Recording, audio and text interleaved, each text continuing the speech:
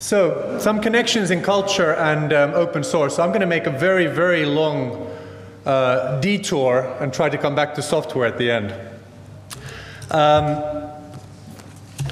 Just a brief background of myself. So I'm CEO for MariaDB Corporation, and I, as many other people from Finland, worked for Nokia for a very, very long time. There are very many fewer people working for Nokia nowadays, but it's been a very valuable experience for many on the way. And I wanted to trace some thoughts around community and collaboration to maybe Nordics is a broad concept, perhaps Finland is more specific in this case. You know, what might some of the sort of underlying cultural traits of this all be? And I think one way to look at it is to go back to the climate and the environment. Nordic countries, cold, fairly harsh environment, perhaps not the most fertile land. So for some strange reason, some people settled there a long time ago. Now the people that settled there must have been fairly persistent, stubborn, not giving up in the face of some major obstacles. And I think that probably is a useful trait if you're developing new software, new products. And in Finland we have this concept called Sisu. And you heard a lot of interesting words that are difficult to translate already earlier today. I think lagom is a great one. Finland, probably the equivalent would be Sisu, which is very different from lagom. Sisu is more like guts and perseverance.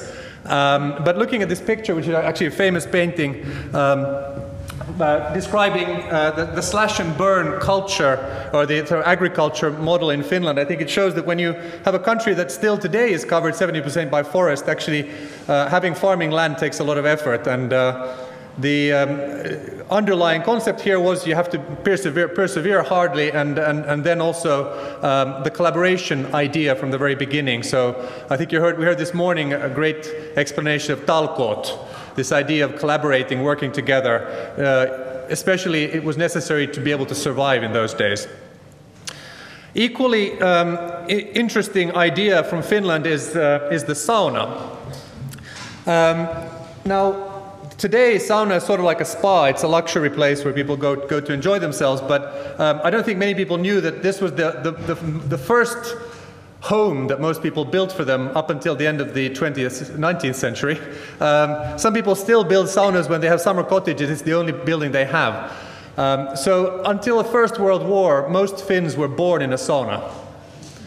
I think another interesting statistic, though, is that in the 1970s there were more saunas per capita in Finland than there were bathrooms per capita in the UK.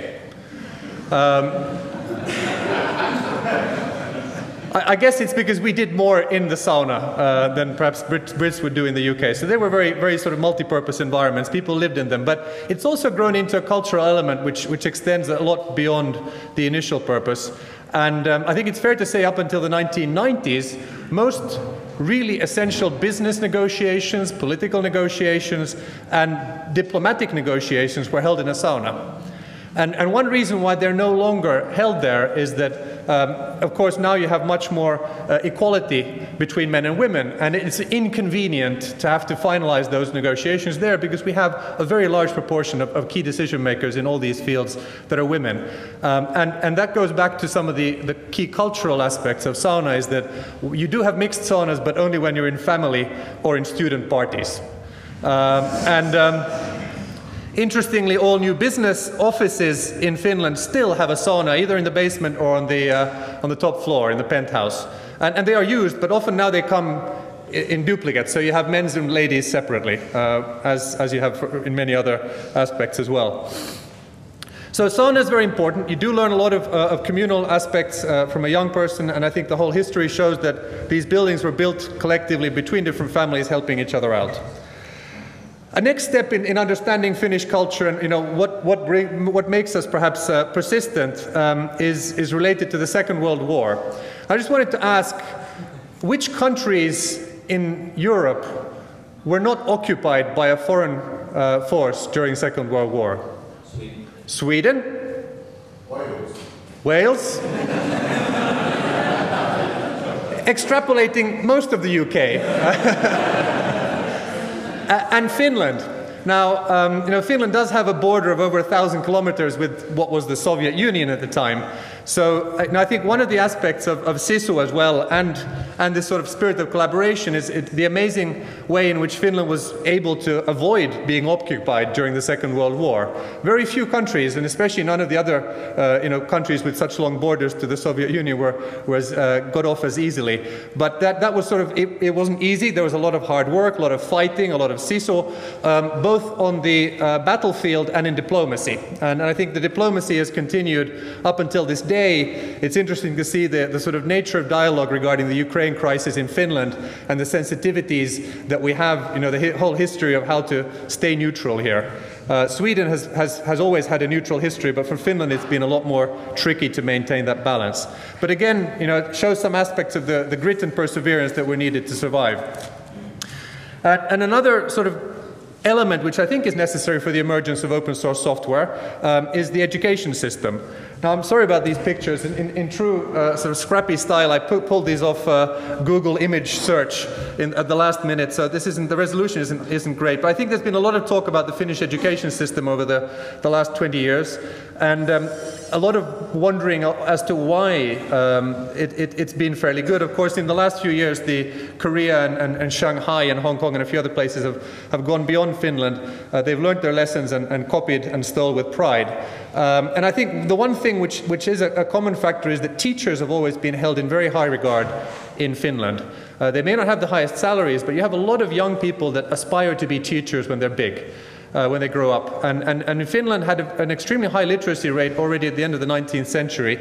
I think that certainly is a factor that this sort of universal education system and the whole universal social security, the whole Nordic social model has allowed for having an environment where there are a lot of people that are well educated, you're well taken care of, so you have maternity benefits are very generous, you have childcare, free schooling, free healthcare, everything is well taken care of. And if you look at, so there's this research done, this is an institution, Ingelhard Wetzel.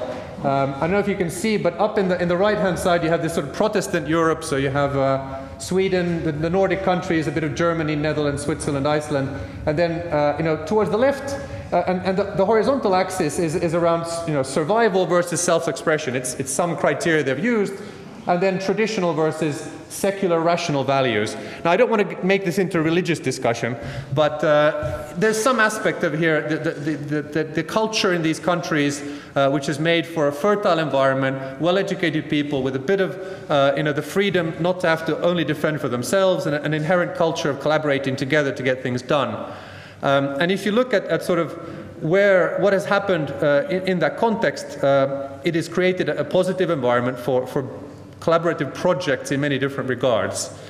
Another area which is interesting is around music. This is a picture of three famous Finnish artists, I could say. There's a painter, a poet, and a composer. Composer is on the right, Sibelius. They enjoyed drinking together. In fact, there's an anecdote that they were drinking in this the Kemp Hotel, which is a luxury hotel still today. And at some stage, Sibelius had to go and conduct a concert in Paris. So he was gone for 2 weeks. And when he came back, the others were wondering why he didn't serve the previous round of drinks. But there was these were a lot of the whole cultural emergence of Finland at the beginning of the 20th century was driven strongly by arts, and even today, from the 1970s, there's been music institutions across the country, and just an amazing amount of conductors and opera singers and symphony orchestra that are absolutely world class coming out of Finland, totally disproportionate. And I think some people attribute to that to the fact that there are so many symphony orchestras and choirs in Finland that are a mix of professionals and amateurs. It's just a very good environment for practicing conducting, for example. In very few countries do you have, as a conductor, if you're training to be a conductor, do you have the possibility to be conducting several different symphony orchestras every week in a good environment. And again, this sort of idea that a lot of people, it's a hobby on the one hand, but people actually are there and they enjoy spending the time together, doing these projects together, very much a collaborative effort in that regard as well. And I did want to sort of address, how does one tie in the success of Nokia's and Ericsson's in all of this, and is there anything in common with what we've spoken about earlier? horrible graphics again, sorry about that. These are different generations of mobile telecommunications. And I think we all know about GSM and 3G and those which are global standards. But what not everybody recognizing is that the GSM standard emerged largely in a very collaborative fashion because of work that had happened in the Nordic countries in the 1980s. So the first generation NMT, Nordic mobile telecommunications, was a standard that was only used in the Nordic countries and Benelux in a few places.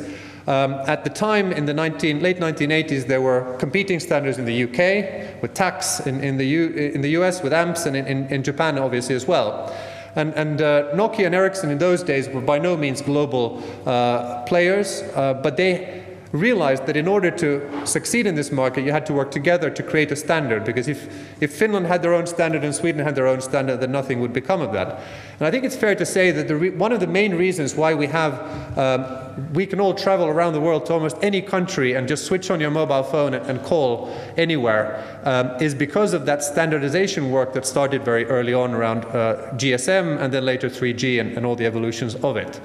And that collaborative culture was really seeded in the Nordics, with Nokia and Ericsson realizing that they needed to work together to create a standard that could then become a commercial business, and they were of course competing in a bloody fashion with each other and with others as well later on. But there was a sort of cross-licensing of IP, which is essential to having these standards work. And I see a lot of similarities there, the idea that you're working together, creating broad adoption around something which you can then compete within. You're creating a big pie and you find your slice of that pie, but if you start over-optimizing something which is proprietary too early on, then it's never going to become standardized more widely. So in that sense, they're definitely, although Nokia and Ericsson perhaps were not examples of open source companies in itself, I think the way they work together set a lot of precedents for that. Now, of course, if you look at the LAMP stack, 3 of the 4 letters have Nordic roots. So Linux, MySQL, and PHP all had Nordic creators. And since then, in true open source forking style, I think now you could almost say that it's like the LNMP. Nginx is pretty much taking over Apache in most environments, and MariaDB is now the default in most Linux stacks as well. And Python, PHP, there's many Perls and others coming into that category. So the good thing is that these evolve, and these standards evolve and live further and find new ways of moving to become, find the space and adapt to the opportunities available. Just interesting to look at these stats of this sort of number of contributors per capita in different countries to Debian. And many of those countries, Martinique is a bit of an interesting one up there, but many of the others were in that top right-hand corner of a chart I showed earlier. So there are some aspects of culture which would be interesting to look into. I think Debian is probably one of the more sort of community-driven of the projects available, and very broad number of contributors as well. The other interesting aspect with open source is just James's introduction around MySQL. When startups get acquired by large companies, the founders often leave, but when open source project gets acquired by large companies, you can fork. And one thing which happened early on in many of these projects is that you have multiple different forks emerging, and there's this spirit of being the underdog. So which of these boats belongs to Larry Ellison? The guy in the little dinghy is David Axmark, who's one of the 3 founders of MySQL. And this picture was taken in Stockholm Harbor about 10 years ago. I think it sort of illustrates where the money is being spent, let's say. So the MariaDB project started emerging after Oracle acquired Sun. Monty left in one direction with a bunch of developers. He was really scared of losing many of the developers in all different directions. And then another company called SkySQL was founded in 2010 by a lot of people that were more focused on services and sales. And SkySQL was selling services to a lot of MySQL users initially. And MariaDB and SkySQL merged together in 2013. And MariaDB's success since 2012 has been pretty phenomenal. So today we have over 2 million downloads. MariaDB is embedded in all the Linux distributions, and it's the default in Fedora, CentOS, Red Hat, RHEL, OpenSUSE, and SLES as well. We have lots of paying customers, and we have strategic partnerships with many of these large players. I think it's fair to say that MySQL is adopted in lots of key enterprise architectures, and many of these large enterprise players have difficult relationships with Oracle. So as MariaDB has emerged in this space, we have a lot of suitors when it comes to large IT players and others. So over the last year, our focus was heavily on the Linux environment. We've been working hard to build these relationships, and we're now working closely with these various teams. And we're now focusing increasingly on the cloud stacks. So we're already working closely with Rackspace, and Pivotal has adopted MariaDB in Cloud Foundry. We're now in discussions with Amazon, Google, Microsoft, a lot of the others, to see how we can, at the right moment, in the right way, introduce MariaDB into those cloud stacks. And our objective, obviously, is over time to make sure that MariaDB really is the best database for cloud and for software as a service. So we've invested a lot of money in enabling scaling and replication. Also interoperability. I think if you look at what's happened in databases over the last 5 years, you have hundreds of new NoSQL players emerging with very compelling propositions of scaling and ease of use and so forth. But most applications still have transactional needs.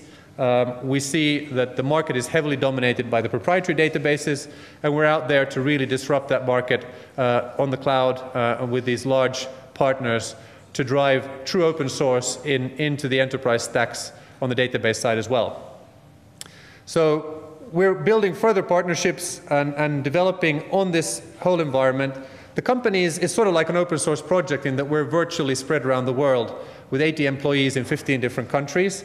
We only have an office in Finland, a very small one, but the company is heavily based on these core Finnish values. If you look at the sort of Sisu underdog thing, I think Finns are always better when they're number 2 or number 3. When they become number 1, it's a bit scary almost. And the collaborative spirit lives strongly here. We're really looking to build a very strong community. What we're also doing, though, is seeking how to build this sort of pre-competition collaboration.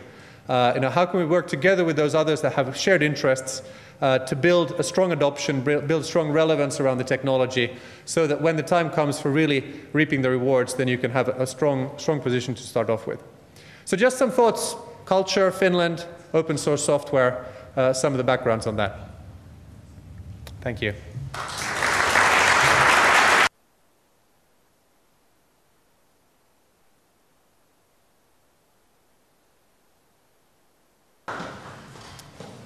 Questions?